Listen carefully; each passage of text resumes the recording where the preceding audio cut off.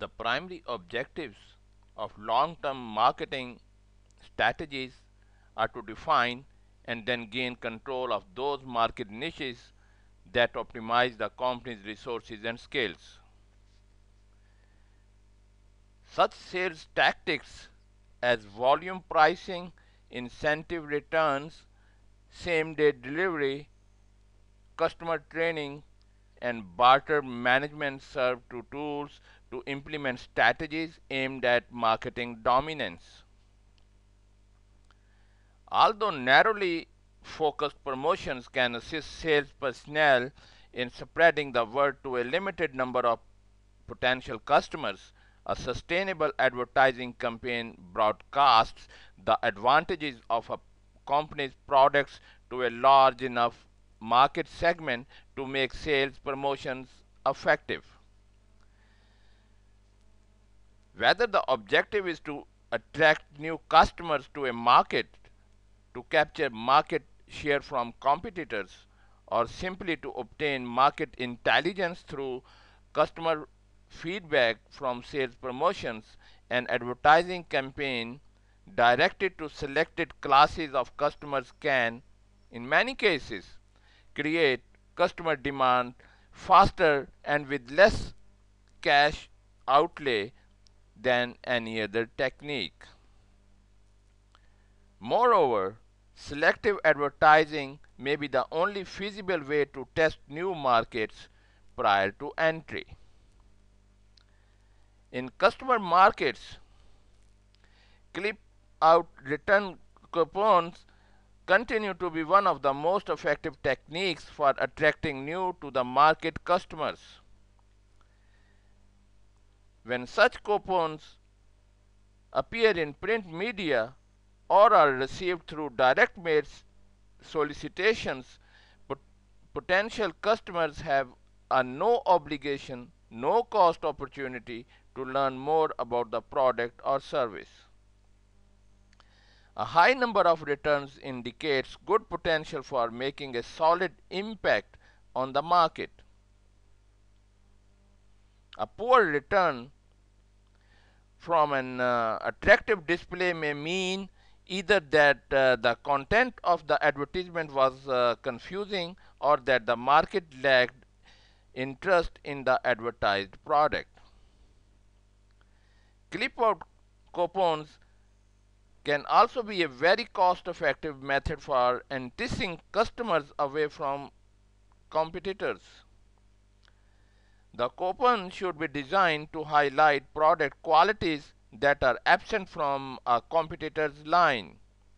It should also indicate discreetly or overtly that it would be to the customer's benefit to learn more about the product.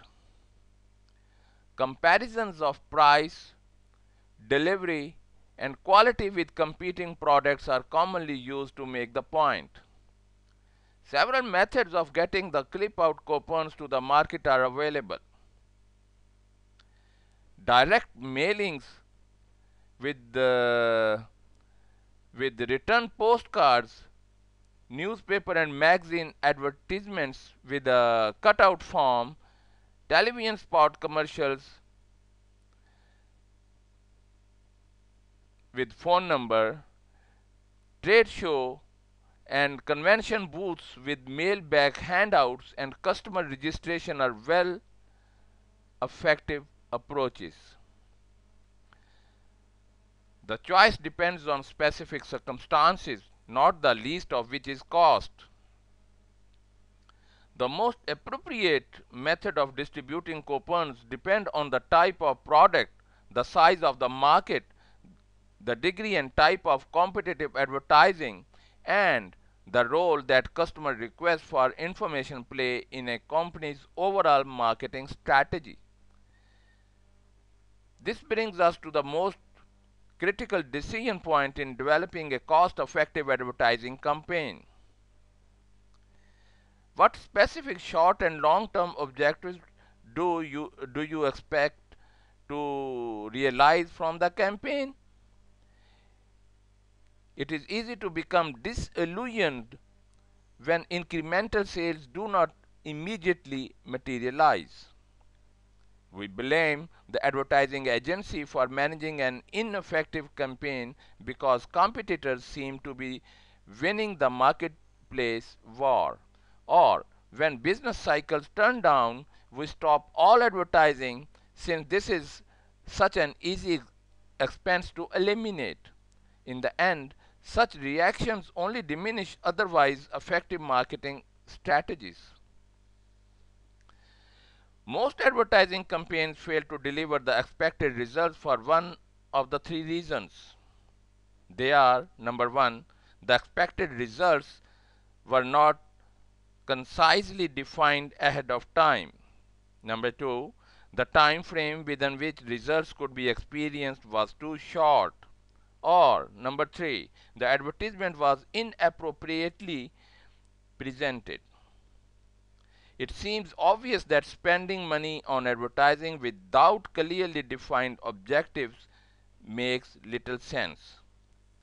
Furthermore, expected results must be quantified. How many responses should come in from a clip out coupon campaign? How much should sales increase? How much should market share improve? And improvements in sales volume or market share cannot be achieved in the short run, regardless of how well the advertising campaign is structured and managed.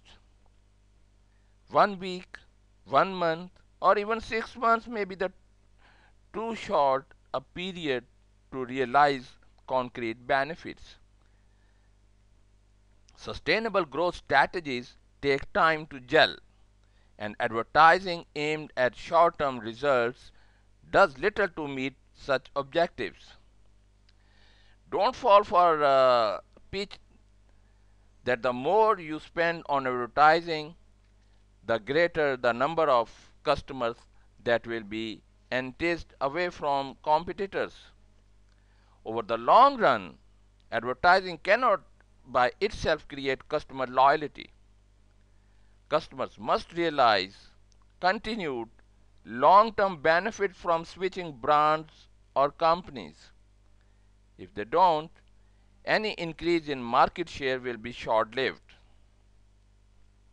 And strategically, advertising expenditures directed toward increasing a company's share of the market should be viewed as a long-term investment. Permanent market share improvements are impossible to measure over the short term, and in any event, to achieve cost effectiveness, the specific advertising program must correlate with the strategic objectives in a given market. It is often difficult to judge how much to spend on advertising and what type of media to use. More than one business owner has followed the advice of an advertising agency that is all right if you can afford it. But experience has shown that left to others, left to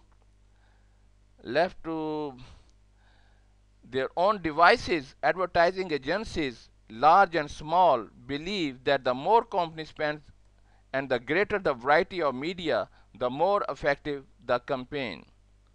Except for highly competitive, glossy, big ticket items such as automobiles, this hardly ever works. The basic rule for making advertising cost effective is to develop a competitive, comprehensive program that meets a company's specific needs, but no more. In other words, use only as much advertising as is needed to sustain control of existing markets or to capture new market niches. Log on to my website www.asifjmeer.com. I also ask you to visit my blog at asifjmeer.wordpress.com.